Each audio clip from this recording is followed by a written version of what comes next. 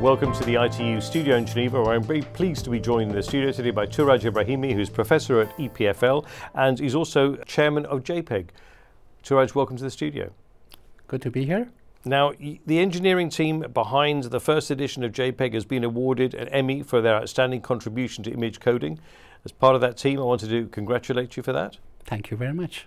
My first question is, the first edition of JPEG, or JPEG 1, or ITU T81, was released in 1992. It still dominates the marketplace.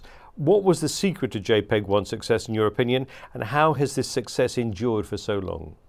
Yeah, this is a very good question, and you could imagine we have been asking these questions to ourselves too. I don't really pretend to have the exact answer, but I can tell you some of the reasons we find are behind this longevity of such a standard in an environment, by the way, which is not used to have such longevity for technologies that are enrolled. Most technologies, most devices that are used nowadays, if you're lucky, they last 5 years and then you move to another technology. JPEG 1 has been going on for 27 years, and everything indicates it has very good future in front of it, many decades to come. Now, why? Well, maybe the first thing is its credibility. You know that JPEG is a standard that has been endorsed under auspices of 3 standardization bodies. One is ITU, one is ISO, and the last one is IEC. Now, each of these organizations alone, they have already a magnificent, amazing credibility. And when they join forces and they endorse a single specification, you can just guess this is a very, very big credibility. But that's not alone. Of course, you need to also have something good behind what is being endorsed. And let me tell you a few of these particularities of JPEG.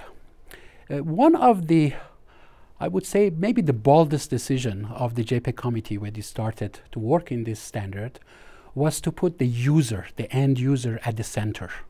Not necessarily the interest of companies or group of companies, but really paying attention of what users want. We know today this is something many do, but I think at that time, it was really 30 years ago, it was really a very bold decision.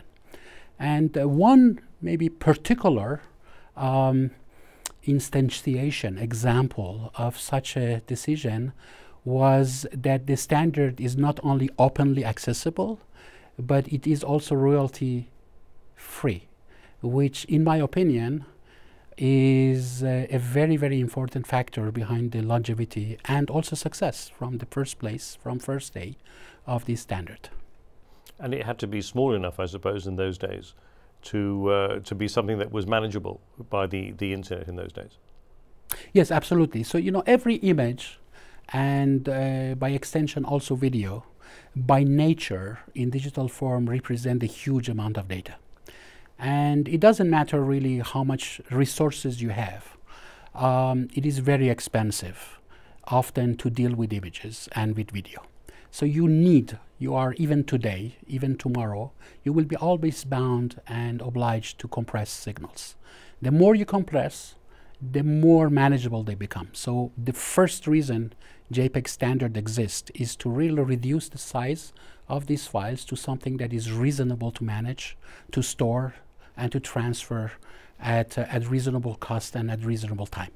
But we know, of course, that compression is not the only thing, but that the quality of the image itself has to be of a reasonable standard that people will still want to be using. That standard is that a good enough description of it, do you think? Yeah, so I told you there were many reasons for the success of JPEG. One of them is that the parameter that defines the file format is not actually the size, it's the quality. So as a user, you say, I want to have at minimum this quality, and then the encoder of JPEG, it's going to make whatever it can to find the smallest size as long as the quality remains above the threshold that you have set. This is actually a good example because we could have done the other way around. If we were interested in the interests of companies and service providers, we would have said, hey, I want this file to be 10 times smaller because I don't want to spend more money to buy disks to store it as service provider, or I don't want to spend too much money to transmit this through networks because I have to buy the infrastructure for it. We didn't do it. We actually said, well, you buy whatever it takes. We guarantee, or we do at least our best, to have these resources as small as possible, but the reference is the quality. So you were looking very much towards the future, I'm sure. I wanted to ask you, how has JPEG's work evolved over the years, and what are its top priorities today? Yeah. So since day one, JPEG has been really following more or less the same principles. We want standards that are timely, that are user-centric. We want them preferably to be royalty-free and open. And of course, we want them to respond to real needs. Since JPEG 1, we have been working on a few other standards. One of them is JPEG 2000, that in fact initially was to replace JPEG, but JPEG 1 was so good, some call it's a future technology of alien origins. That's why it's so good. It didn't happen. So JPEG 2000 in fact didn't unseat JPEG. It created new markets. It created digital cinema. It created broadcasting. It created medical imaging, etc.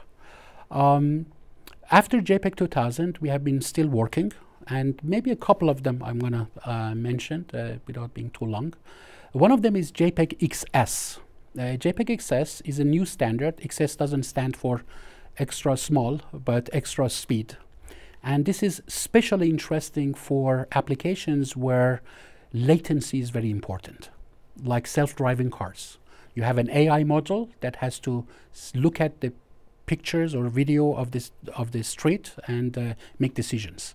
If the fastest the images from the capture arrive to the AI module, the faster the AI module is going to make a decision and can prevent probably accidents, even save lives.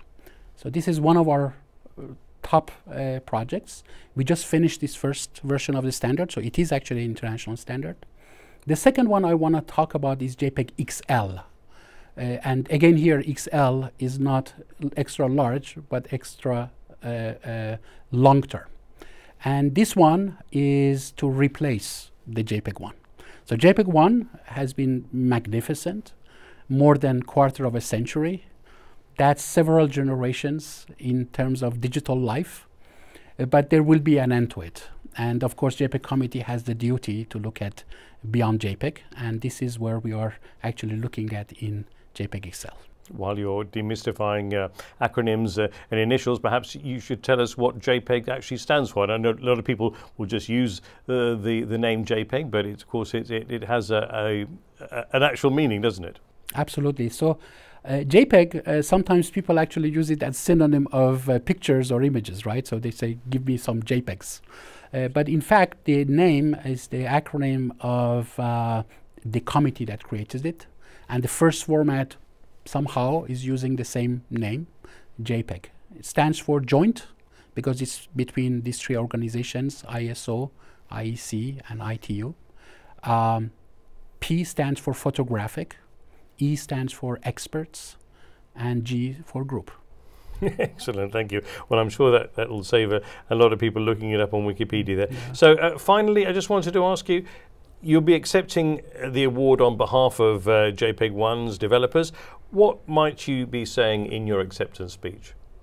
Oh, that's a very interesting question. I would probably say two things. One is that the original JPEG team that created this technology not only created an amazing technology, but also set the ground for a lot of other technologies following the same blueprint. And in fact, a lot of JPEG technologies and a lot of other standardization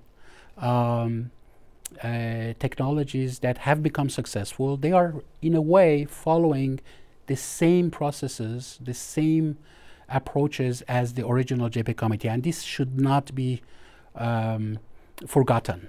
That JPEG is not only a great technology, but also it was a committee that really defined how standardization should take place in order to be successful. You've done extremely well. Well, Touradj Ebrahimi, thank you for joining us in the studio, and hopefully we'll catch up with you again at some stage in the future and perhaps discuss the future evolution of JPEG. It will be with pleasure. Thank you very much. Thank you.